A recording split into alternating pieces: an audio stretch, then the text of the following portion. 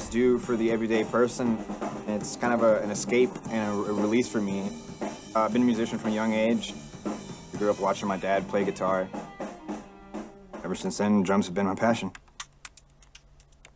Unfortunately, when I was 22, I was involved in an electrical accident at work. A transformer exploded and shocked him with 22,000 volts of electricity, burning him badly.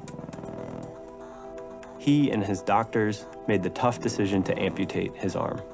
I felt at the time that I had lost everything I had as far as being a musician goes. It's completely devastating, especially when that is your whole life and it's taken from you. Something like that could potentially be the end of your world.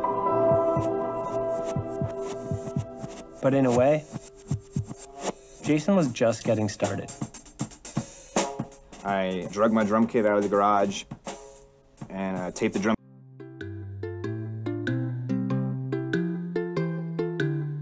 Amputate.